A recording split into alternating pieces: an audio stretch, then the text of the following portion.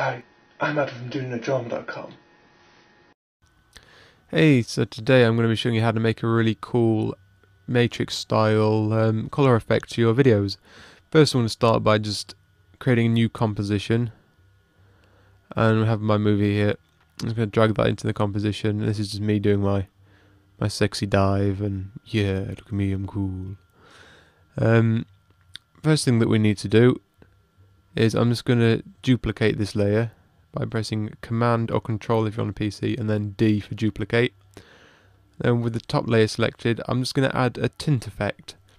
Go up to Effects, then down to Color Correction, and then Tint.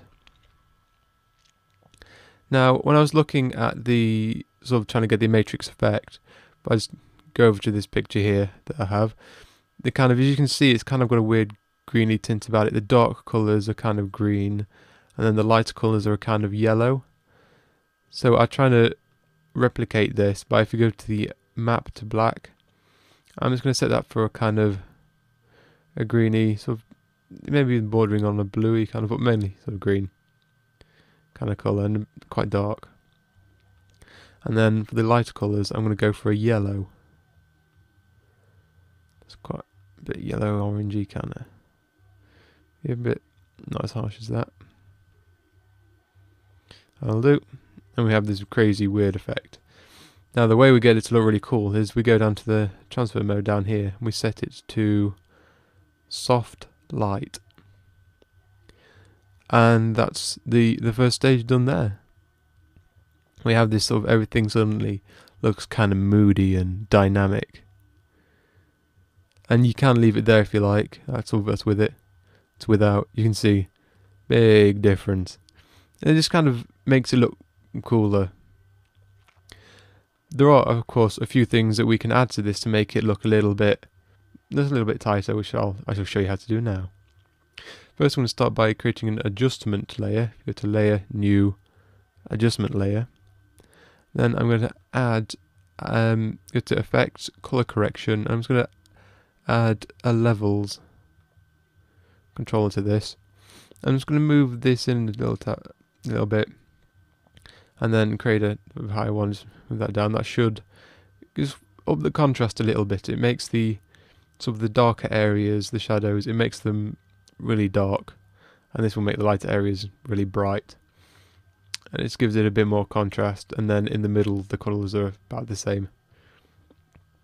And then I'm also, because this is kind of looking quite colourful in areas, it's sort of, you don't want it to seem too coloured.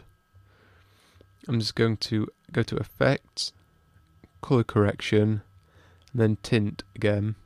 I'm going to leave this as black and white, but I'm going to turn the amount to tint down quite a bit. And that should just kind of just give it a bit more washed out kind of effect. And another little effect that you can add just to make it seem more dynamic is to add a vignette. I think that's how you pronounce it.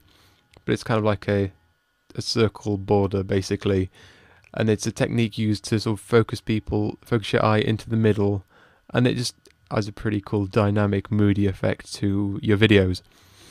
To do that, we're going to go to Layer, New, Solid. I'm just going to make it the same size as the composition and make sure it's black. I'm going to click OK. And now we need to make sort of like a circle on this. So we go up to the rectangle tool, which you need to make sure is on ellipse. And then we need to make a circle, like elliptical in it. The cool thing that I discovered today, if you double click on the icon, it makes a circle for you. How convenient is that? Now, this is also kind of the wrong way around, so we need to go down here to the mask and change the mode to subtract. And it was just invert it and subtract the circle, the mask, as opposed to adding it. We just want to make this a bit smoother because that's kind of harsh. We're going to change this feather up quite a bit. About that'll do. About 140, and then I'm just going to click on the solid layer and press T to get to opacity. I'm just going to turn that down a bit because we don't want it to be too obvious. And that's just a way of drawing the eye into the middle and making everything seem quite dynamic. And there you have it. This is my really dynamic, cool looking matrix style effect. I've been Adam from DoDoNoDrama.com, and I've just shown you how to do a matrix colour tint on your videos.